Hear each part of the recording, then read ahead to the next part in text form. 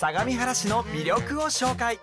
今回はハイキングコースにクローズアップ。これを見たらあなたも相模原にぞっこん。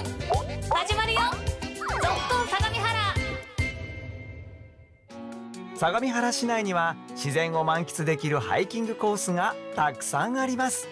今回はその中からおすすめの相模川芝桜大凧コースをご紹介します。所要時間はおよそ1時間30分、距離はおよそ5キロ。 JR 相模線と相模川沿いの花々や自然を見たり、伝統の大凧まつりの文化などを学ぶことができるコースです。南区の JR 総武台下駅がスタート地点。相模線の線路沿いを歩いていくと見えてくるのは蓮華の里荒磯、相模の大凧センター、荒磯ふれあいセンター、荒磯子どもセンターの3つの施設を備えた多世代交流型の施設です。相模の大凧の歴史や文化などを学ぶことができる相模の大凧センターでは、去年10月開館から17年間展示されてきた大凧がリニューアルされました。日本一の大きさを誇る相模の大凧、その迫力をぜひ感じてください。 JR 相模線の線路沿いを進むと、およそ1キロにわたるソメイヨシノの桜並木が現れます。春にはたくさんの桜の花を見ながら散策を楽しむことができます。駅の方へ戻り、相模川へ向かって歩くと見えてくるのは野島フットボールパークです。市ホームタウンチームである女子サッカークラブ野島ステラ神奈川相模原が人工芝のグラウンドで練習しています。野島ステラ神奈川相模原は今年の秋に開幕する WE リーグへの参入が決まり、より高いモチベーションを持って練習に取り組んでいます。みんなで応援しましょう。さらに進むと相模川が見えてきます。市の生活を育む大動脈であり、自然が豊かで景観も美しく、鮎川と呼ばれ親しまれてきました。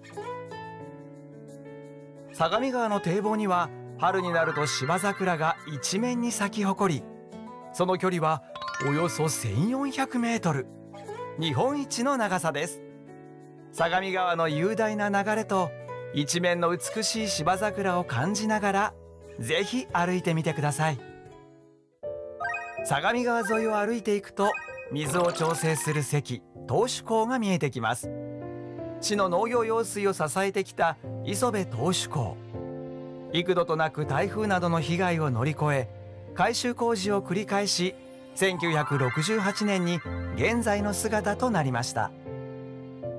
そのすぐ横にあるのが磯部投手溝公園。ベンチやトイレがあるので、ここで一休みしてはいかがでしょうか。さらに川沿いを進むと現れるのは三段の滝です。支流から相模川への水の勢いを和らげるために作られた段差が3段だったことからその名が付けられました。周辺は三段の滝展望広場や三段の滝下多目的広場として整備されています。それぞれの広場をつなぐ橋や遊歩道が設置されており、三段の滝や相模川を望みながらゆっくりと散策を楽しめます。 JR 下溝駅で一息。駅舎は2016年にリニューアルされました。新しさの中にどこか懐かしい木のぬくもりを感じる佇まいですね。 JR 下溝駅をさらに進むと展望広場ハケの棚にたどり着きます。木々の間から相模川、遠くは大山が望める絶景スポットです。今回ご紹介した相模川芝桜大凧コース、いかがでしたか？およそ5キロの中に相模原市の魅力が詰め込まれたハイキングコース。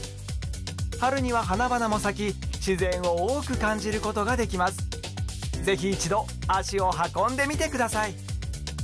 次回も相模原にぞっこん。